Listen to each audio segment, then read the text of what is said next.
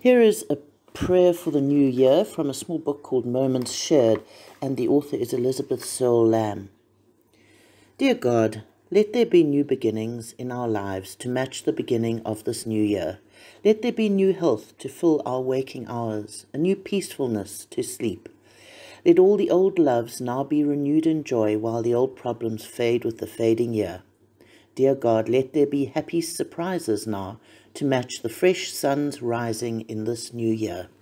I wish you all a really gentle, kind 2021.